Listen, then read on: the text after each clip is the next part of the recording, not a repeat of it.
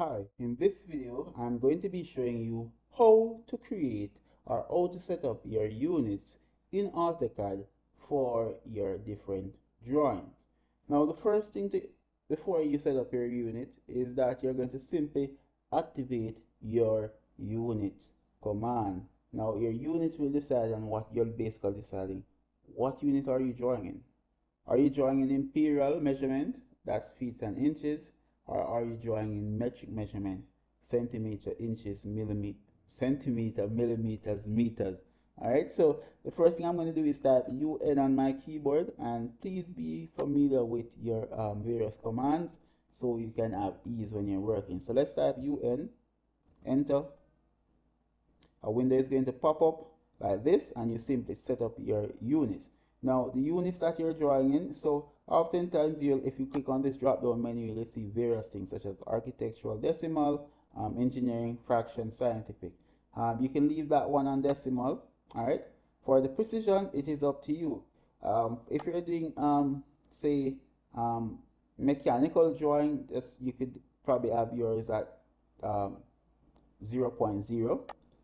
All right, that's good enough. If you're doing building drawing, you could have it on 0. If it's up, that's up to you. All right, because you don't want it's basically how much you're going to be arranging your thing. All right, or you can leave it at this one here. So it's up to you how much you want yours to be.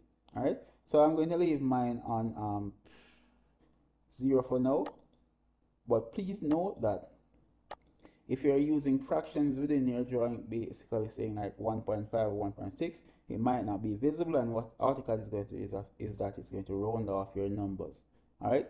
So in this case, we have our units. Our units that we're going to be using is millimeters. Now there are other units such as feet, inches, surveyors feet, all of that stuff, meters. You decide what you're going to be drawing in. In our case, we're drawing in millimeters. Now, on the right hand side of things, you'll see something that relates to angles. All right. Now, for basic angle drawing, then you'll keep it on this here. All right. You'll keep things on here. All right. And the precision, you can also adjust it as well. Again, it's the same like that on the left.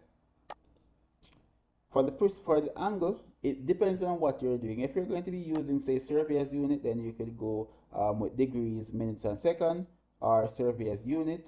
You could also choose radians if you're using radians, and then we have graduations as well. All right. For what we're doing here, you can keep it on degrees, decimal degrees. That is basically 90 degrees, 10 degrees, those type of stuff that I'm talking about.